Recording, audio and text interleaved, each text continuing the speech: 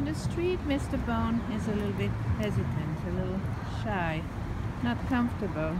He sniffs a lot his new premises, his new territory, and he marks too. Sometimes he stops, doesn't want to move.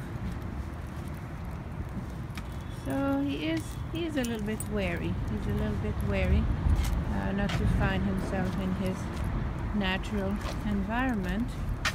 I mean, he clearly has been well cared for. Has such a beautiful coat, and he looks so healthy.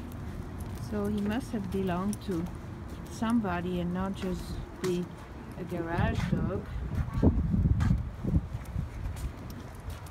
Sometimes he walks well, a little bit more daring, and sometimes he just stops like this, smelling, sniffing. Where am I? Where am I? Where's my home? Where's my place?